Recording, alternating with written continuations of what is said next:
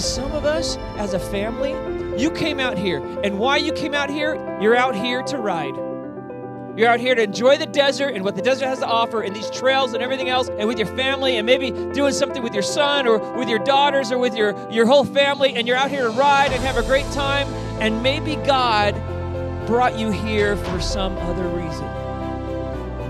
Maybe. What if God wants to meet you out here? Say, God, what do you have me out here for?